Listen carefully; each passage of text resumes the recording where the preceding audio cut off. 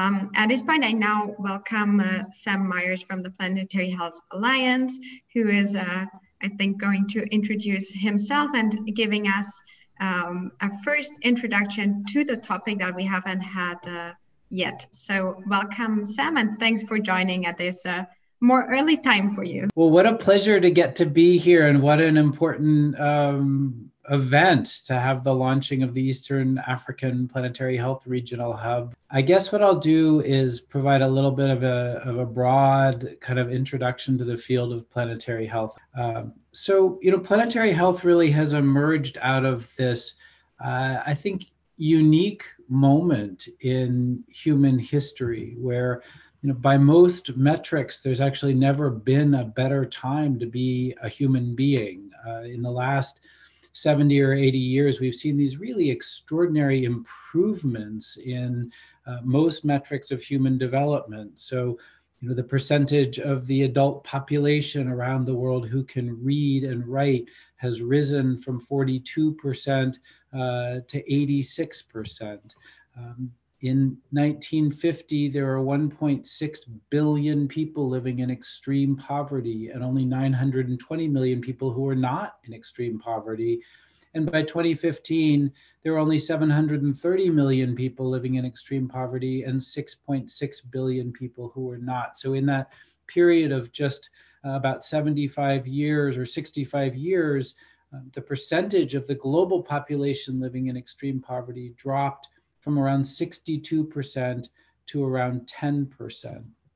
Life expectancy has risen very dramatically over that same period of time, from an average of 46 up to 72, and child mortality has dropped by a factor of 4, from 225 to 45 deaths per 1,000 births.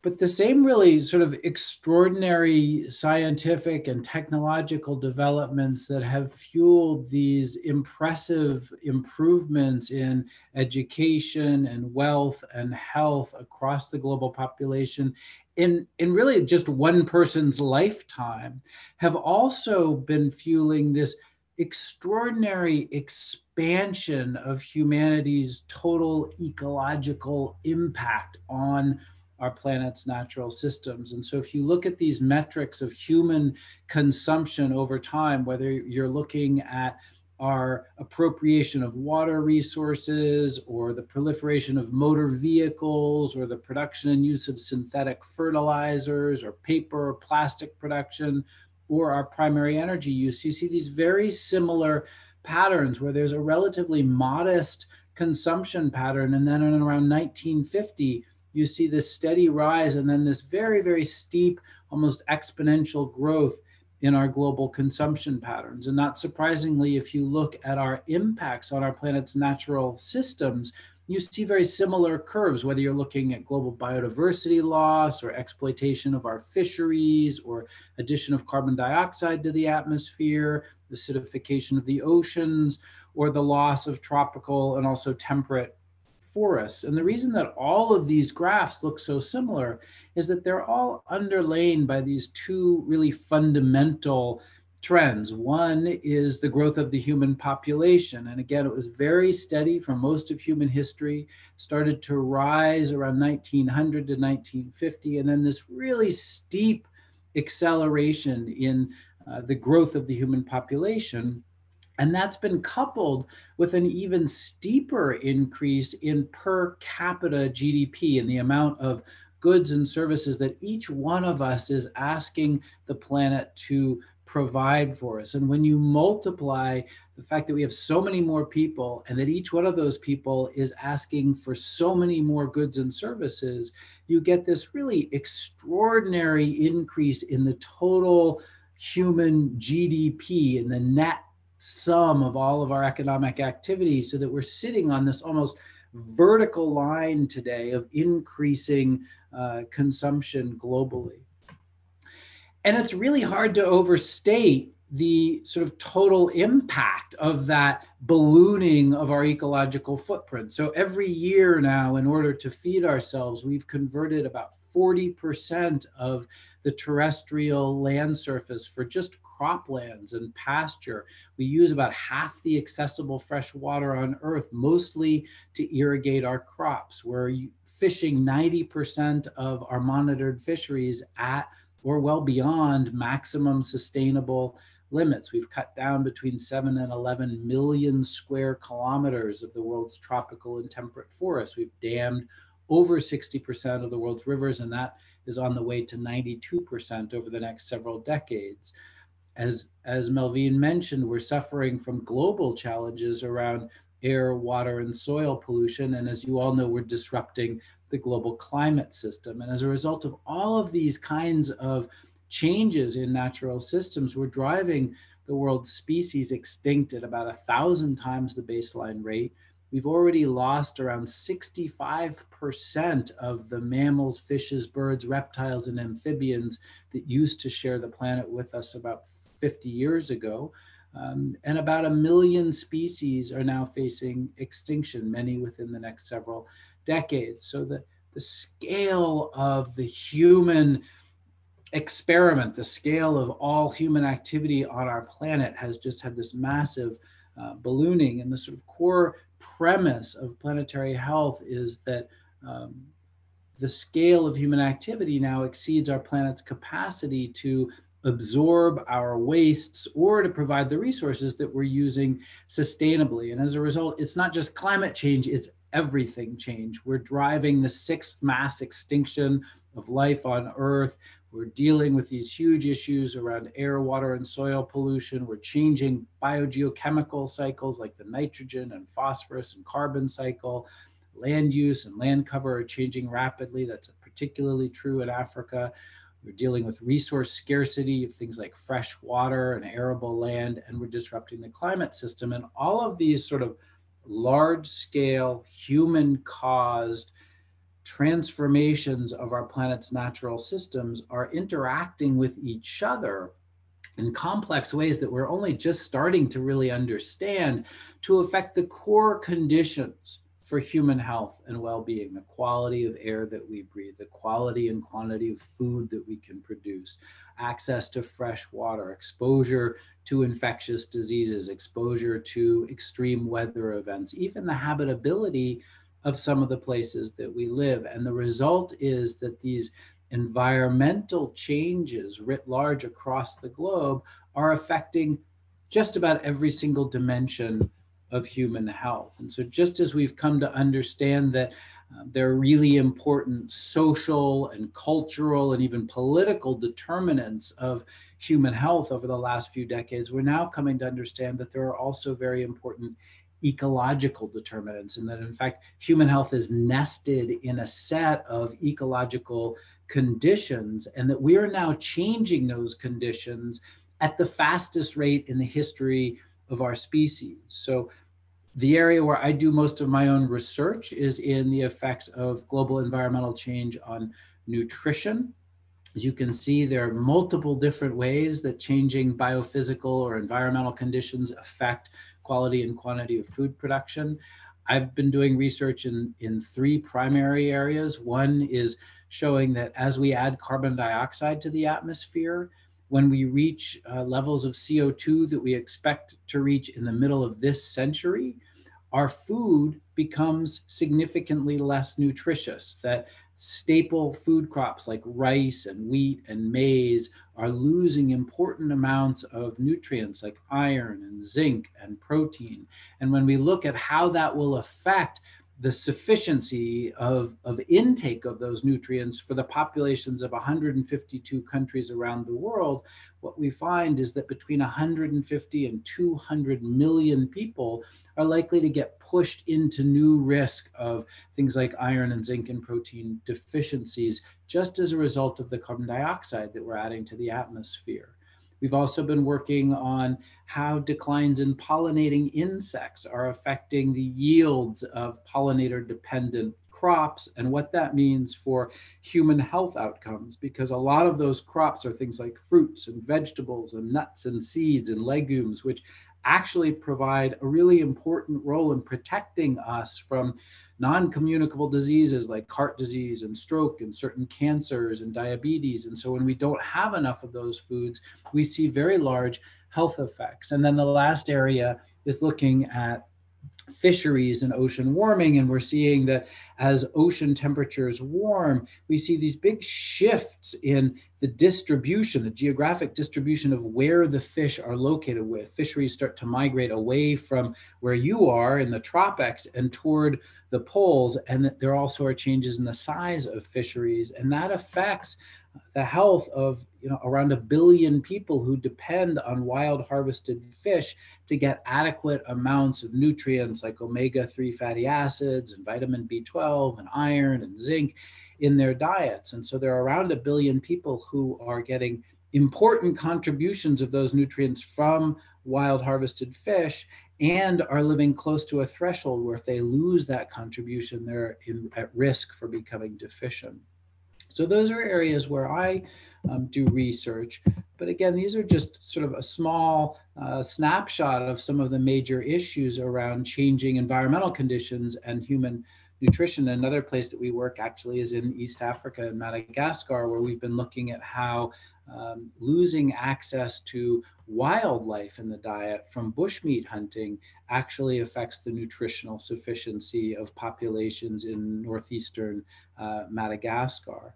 But of course, there are lots of other issues around how growing scarcity of water resources, arable land degradation, growing population displacement as people are being forced to move, pollution of both air and soil that affects food production, and other kinds of surprises. Lots of things that are hard for us to anticipate right now as we're changing all of these biophysical conditions. All of these different mechanisms that can affect the quality and quantity of food that we produce and therefore nutritional outcomes around the world. And of course, nutrition is just one dimension of human health, but we could have equally complex sort of conversations about each of the other major dimensions of human health. So let me just give you a really quick snapshot of that. Melvin spoke about the COVID-19 pandemic. Clearly, that's one example of how really a very risky relationship that humanity has developed with wildlife populations has come back to affect us, in this case through these live animal markets in China. But there are many other ways, as you know, where we're seeing these spillover events between wildlife populations and human populations, where these zoonotic infectious diseases are able to move out of wildlife populations and into human populations. Many of them have already occurred in Africa, as you know. And as we change these environmental conditions, it's not just our relationship with wildlife populations, but climate change is affecting our exposure to infectious diseases. In Africa, things like deforestation are associated with malaria. As you know, in Kenya, as it gets warmer in the East African highlands, we're seeing more malaria at higher altitudes. We're seeing in particularly West Africa that with dams, we see really high incidence of schistosomiasis coming back into areas where it didn't used to be. So there are lots of different ways that changes in land cover, climate, or the biological composition of communities all can affect our exposure to infectious diseases. In this example, these farmers in Belize are adding fertilizer to their fields to improve their crop yields. What they don't know is that the nitrogen and the phosphorus that they're adding to their fields will run off from the fields into small streams and accumulate in larger streams and rivers and flow hundreds of miles down into lowland Belize, where it enters these wetland systems that you see at the bottom picture. And the addition of these nutrients of nitrogen and phosphorus actually can trigger an ecological shift where you get a different kind of vegetation. And these typhal vegetation that you see here, these sort of reedy vegetation types, transition to a different kind of typhal vegetation, which turns out to be a better habitat for a different Anopheles mosquito. And so you start to lose the habitat for Anopheles albuminus, and you see more and more Anopheles vestipanus. The problem with that is that Anopheles vestipanus is a very effective malaria vector for humans. And so, unbeknownst to these farmers up in upland Belize, their addition of fertilizer to their fields is actually putting their lowland compatriots at higher risk of malaria through this complex ecological set of shifts. And in fact, when this has been studied across 6 different continents, it turns out that this is the case much more often than not, where addition of these nutrients to these natural systems can lead to increased infectious disease exposure. So many of these effects are somewhat surprising. Not all of them are intuitive. Another area of real concern is population displacement. And obviously in Africa, this is a major concern, that we're seeing the highest numbers of displaced people in the history of our record keeping. Last year, there were around 66 million displaced people. About half of those are children. And they're being forced to move for a whole complex variety of different reasons, but often at least one factor is changing environmental conditions, severe droughts, crop failures. In some parts of the world, we're seeing coastal populations at risk from sea level rise and more extreme weather events. And around the world, there's a lot of concern that as we destabilize our natural systems, that certain parts of the world will become at least temporarily uninhabitable, and people will be forced to move. And when they're forced to move, often they're not welcome in the places where they end up. And so that can be a source of increasing conflict. We see malnutrition, we see infectious disease epidemics, we see physical, sexual, and psychological trauma in displaced populations. And so there are very large health effects of these forced migrations or displacements. Another dimension of human health that's affected by environmental change is non-communicable disease. And Melvin mentioned pollution in East Africa. There was recently a big Lancet commissioned report on global pollution and health. They concluded that we're seeing around 9 million excess deaths every year as a result of pollution of air, water, and soil, and that most of those deaths are non-communicable diseases, things like cardiorespiratory disease, certain kinds of cancers, heart disease, and strokes. And a lot of that is from air pollution, but also from soil and water pollution. But there are other kinds of environmental changes that are also affecting non-communicable diseases. As I mentioned, the loss of pollinating insects is taking foods out of our diet that help protect us from those diseases.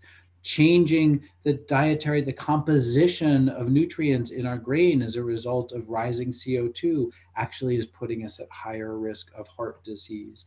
In this picture in Bangladesh, we're seeing more and more intrusion of salt water into coastal aquifers as a result of sea level rise, more extreme storms, and poor water resource management. And we're finding that the amount of salinity in the coastal groundwater that these people are drinking is very closely correlated with the risk of preeclampsia in pregnant women and also hypertension in adults in Bangladesh. And so again, a surprising finding that climate change would drive sea level rise, would drive salt water into these coastal aquifers, would create more preeclampsia in pregnant women in Bangladesh. But these are the kinds of sort of system-wide effects that we start to see. And finally, we're concerned about significant mental health effects of changing environmental conditions. And it's fairly intuitive that these major disasters, things like the huge locust outbreak in East Africa last year, or the fires that we're experiencing in California, or the hurricane season we've had this year in the United States, that these things are associated with enormous amounts of anxiety, depression, sometimes suicidality, loss of jobs, and that there are huge mental health burdens. But we're starting to wonder more about the subtler effects as well. What is the burden that we all carry of knowing that places that we love and cherish are changing in front of our eyes, that places that are of deep cultural importance to us are no longer going to be part of our family story? What is the burden of knowing that our consumption patterns are actually putting the poorest people in the world in harm's way. And that's an area where research really still needs to be done. But I believe that there are going to be very significant mental health burdens of these environmental changes as well. So when you think about this big picture, the story I'm trying to tell you is that the scale of human activity has gotten so large that we're really transforming all of our natural systems at a very alarming pace, and that those transformations are coming back to threaten our own health and well-being. And so when you think, well, so what do we do about this challenge? I think the answer is we need to go back upstream and look at what are the root causes. And the root causes turn out to be how we're living on Earth, and pretty much how we're doing everything, which is what's changing our natural systems. And so we really need a course correction, sort of the way that we're headed. Humanity is headed in a very dangerous direction where we're undermining the core life support systems that we depend on. And so we need to take a different trajectory. And one of the things that I think is really important to share with friends and colleagues is that there's a very bright future in front of us. There's no reason why, our grandchildren can't live in a world where human population has actually stabilized and is starting to fall, not because of any kind of coercive practice or disaster, but because we're educating girls better, we're providing more economic opportunities for women, we're providing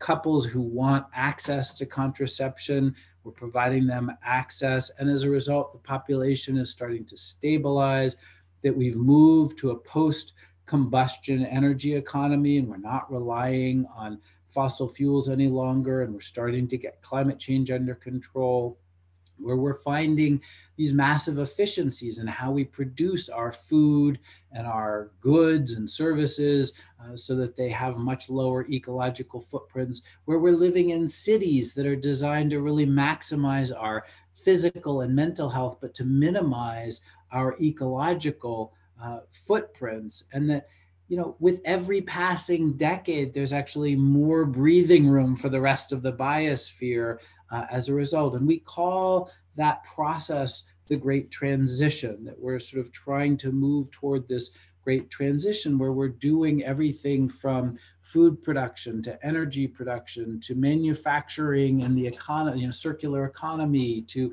green chemistry, where we're doing all of these things differently.